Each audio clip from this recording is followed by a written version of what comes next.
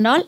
I am Dr. Nancy, working as Assistant Professor in the Department of Computing Technologies in SRM ISD. My husband, Mr. Shanmugasundaram, he is working as a General Manager in Siemens Gamesha, Windmill Manufacturing Company. We have a loving son named Shehan.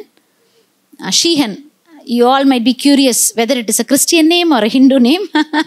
It is, actually we named him based on the meaning.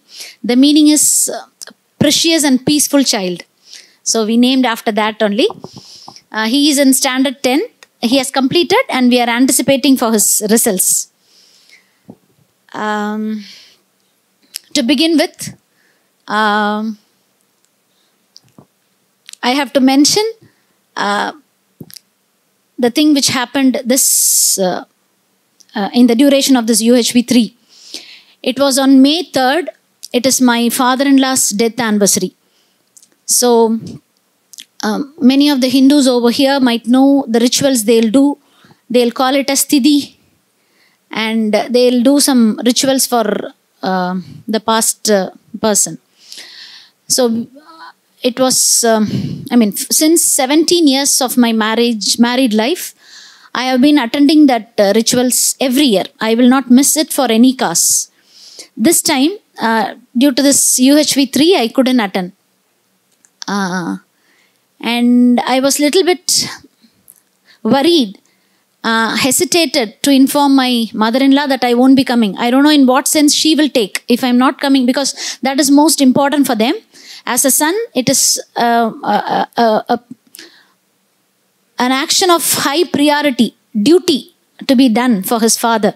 Though he had not seen his father at all, because he passed away when my husband was 6 months baby. But from first year onwards till this 44th year, he is doing it. So that is a very important action to be done, role to be played by my husband and me. So I have skipped that because of UHV-III, because of my presence here. So I thought my mother-in-law will take this as a feeling of opposition. She might think that I am finding out reasons for not attending. This was my perception.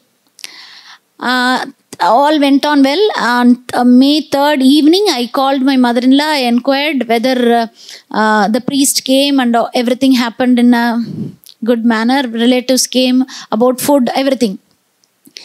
She started crying. Nancy, we missed you today. But I believe your father-in-law will be with you, will bless you, though you are not here. I know you would have been here if you would not have been held up with some other work.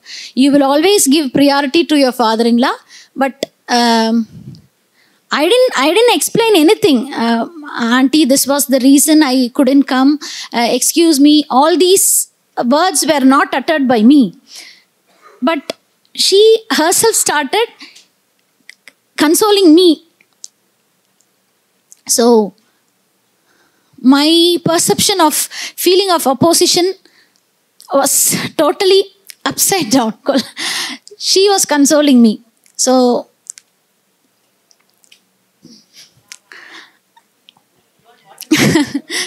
so that is no.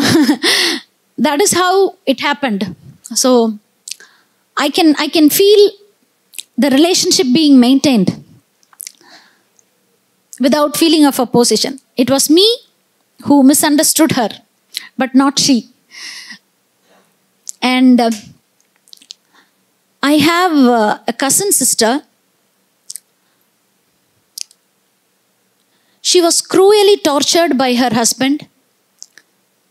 One sample, while she was sleeping, her husband used to open her eyes, throw some chili powders. Really, this has happened 4 or 5 years back. And she raised complaint in All Women's Police Station. Harassment cases were booked on him. So this was happening. But as Infanta ma'am said, in church, we used to give a promise that we will not leave our better half on any case. There is a statement, Inbathilum, Tunbathilum, Udal Nalathilum, Noilum, Naan unnai vittu vilaga maten.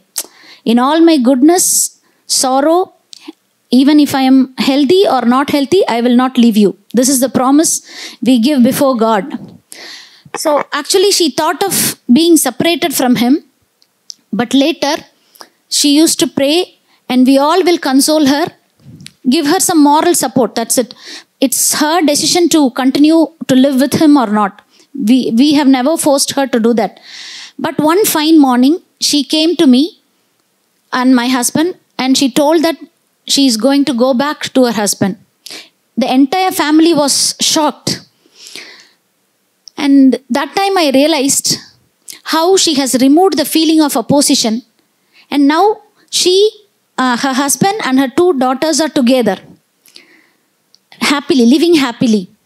See how the feeling of opposition has been changed. So, in that worst case, the feeling of opposition was removed. Why not in our cases?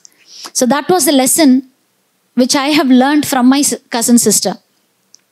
And with my son as well, being a teenager, as Sweetie ma'am said, I used to check all his Snapchat, Insta, everything, all his social medias.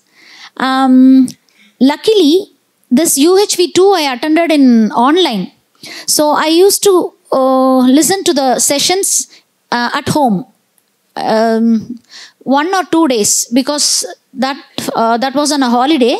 I had my college was not functioning that day. So 2 days, my husband and my son were also listening to UHV sessions. The word harmony touched my son so much. So he used to talk about that harmony very often after that. Even when there is a small argument, small feel of dissatisfaction, my son used to remind about that harmony. So he was moved by that word harmony. And then he found that I have started trusting him, that I am not checking his social medias. One day he asked me, why ma you are not at all seeing my Snapchats and Instagrams nowadays? He asked me. I replied that, Samya, I started trusting you. He was moved. He literally cried. Then he gave me a promise. Amma, I will meet all your expectations. I will be a very good son to you. I will not do the mistakes that I have been doing so far. I'll be a promising son to you. And you are the only reason for what I am today. All these were... He started saying like that. So that trust I developed only after listening to this UHV-II, because that is the foundation value of all the relationship. So from that day onwards, he has started being good. So I'm happy that this UHV has transformed my son as well. Listening to the sessions 2 days. So we used to share the information that we gathered here in my family also. I used to share. And my husband was also very happy that I'm attending UHV-III. That is the reason he left me here. And he gave me permission for not attending his father's rituals as well. Because he knows the values of human values. That is the reason. Thank you. Since I'm planning to enroll myself in the core team. I have not registered for this morning sessions till now, sir. I'm planning to join in the next batch. Thank you. And good morning.